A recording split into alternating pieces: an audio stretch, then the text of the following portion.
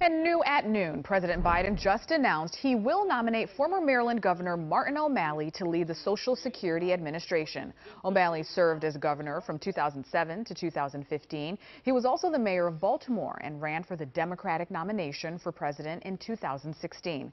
Now, in a statement, President Biden called Governor O'Malley a lifelong public servant who has spent his career making government more accessible and transparent while keeping the American people at the heart of his work.